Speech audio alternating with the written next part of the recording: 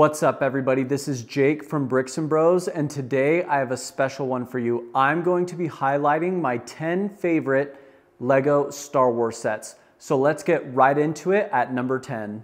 At number 10, I have the 2014 Sandcrawler, set number 75059, and this baby has 3,296 pieces. I absolutely love all the colors, love the minifigures, and this set has some of the best play features on any Lego Star Wars set ever.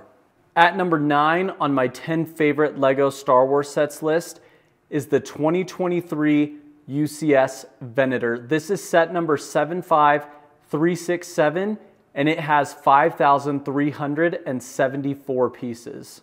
And honestly, the only reason that it's not higher on this list is I would have liked to have gotten like some clone troopers or some more minifigures, or possibly even had like an interior on this ship.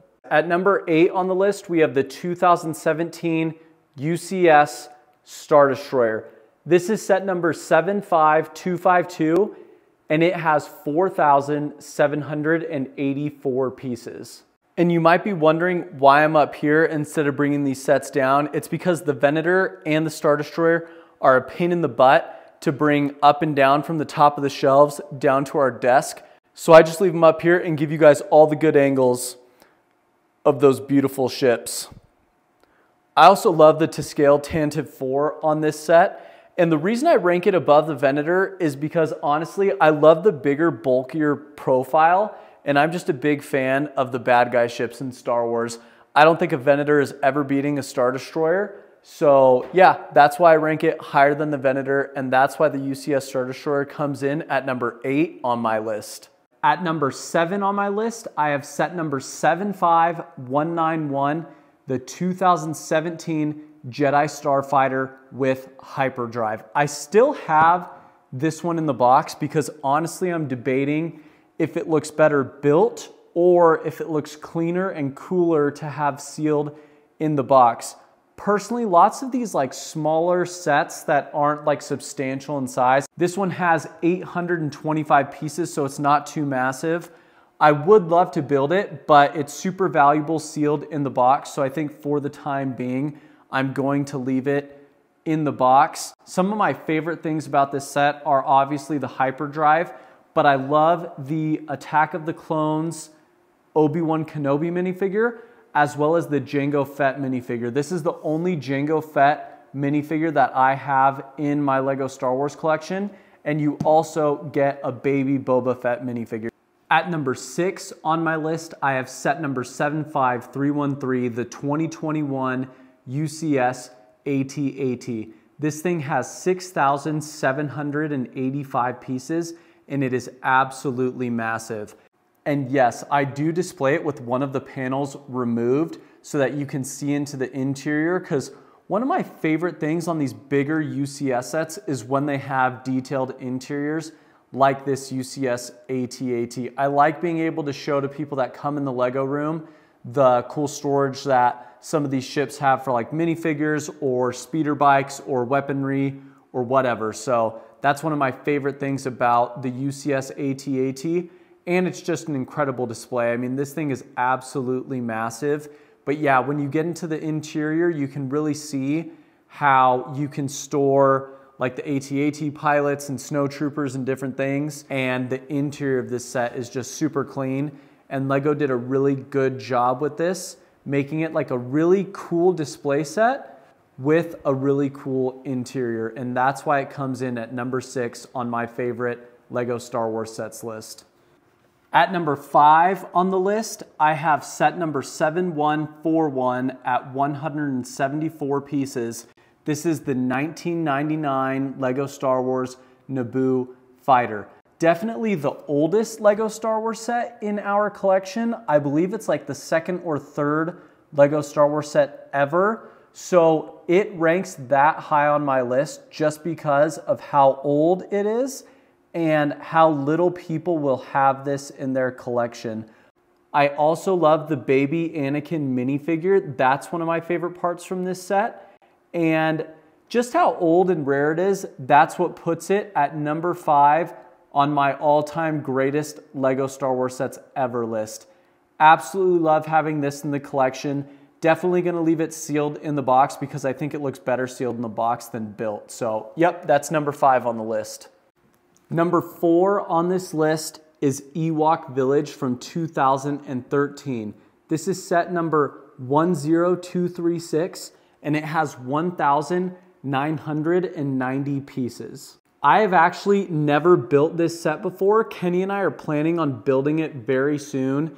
It might even go higher on my favorite LEGO Star Wars sets list, but for right now it's at number 4. Kenny and I will be building it very soon, and then we can give you guys a proper review of how we feel about this set.